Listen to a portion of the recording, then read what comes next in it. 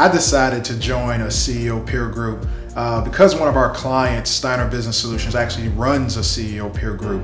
And he's been inviting me for a while, and I finally decided to take him up on that as a guest of that peer group. And when I was able to go in there, I was able to actually see all the different types of businesses and the discussions and the items and the things that they would discuss on the agenda.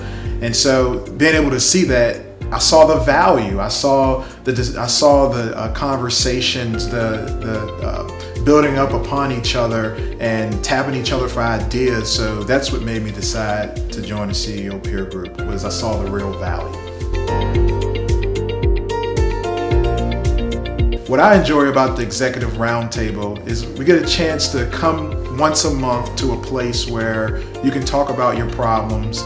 But most importantly for me, I get to hear about other problems, because as a growing business, I tend to learn more from hearing about what's going on in other businesses and being able to figure out how do I translate that back to what I'm doing as the CEO. And that's what I think is the most valuable, is the fact that you get to see, hear, and then also come up with some possible solutions to other challenges that may relate back to your challenges you have in your own business.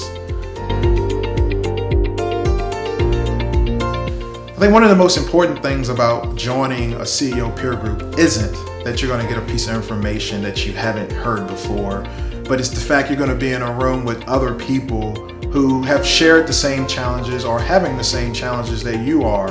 And it's going to create, and then this environment is going to be created for you where your job is to truly just be authentic and be honest about what's going on in your business, so everybody else can actually help you. And that's what I think is the most important reason for joining a CEO peer group, is you're going to be able to share the knowledge and share your goals. And if you're authentic enough, people will help you.